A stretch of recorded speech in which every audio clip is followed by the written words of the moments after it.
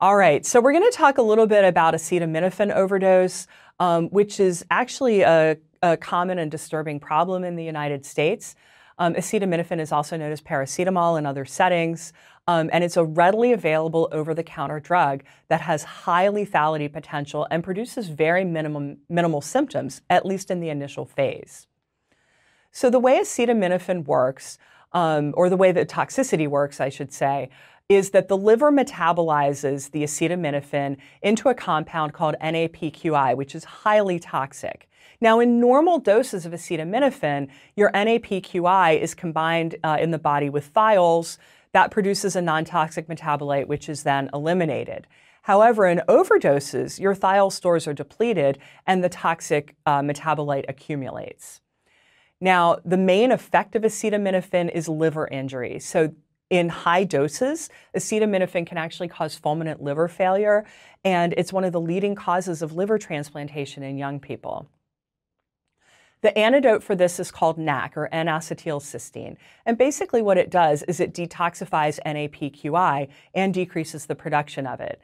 It's a very, very effective antidote, but it has to be given early. It should be initiated within 8 hours of the ingestion. So this is very important. You can't wait around to see if the patient is going to have manifestations of liver failure. You need to initiate treatment based on your clinical suspicion.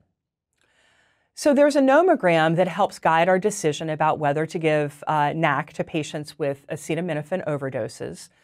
Note that the nomogram doesn't start until 4 hours after the ingestion. So it takes 4 hours for GI absorption to be complete, meaning we don't check a level until 4 hours after the ingestion.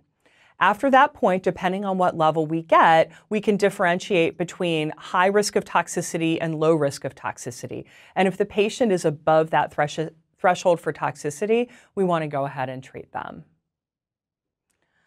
All right. So obviously I couldn't cover every possible poisoning, so I tried to give you some essential principles. It's really important to know your toxidromes so that you can recognize what drug class your patient might have been exposed to and narrow your differential diagnosis. Otherwise, you're going to be left trying to figure out the individual properties of lots of different drugs, which is not really realistic. You want to make sure you externally decontaminate your patient in order to protect both yourself and them. You want to provide aggressive supportive care with a real focus on the ABCs. You want to recognize any potential high toxicity or high lethality ingestions and get help. You want to consider GI decontamination, especially in patients with a high risk of morbidity or mortality from their toxic ingestion, but remember to always protect their airway when you do that.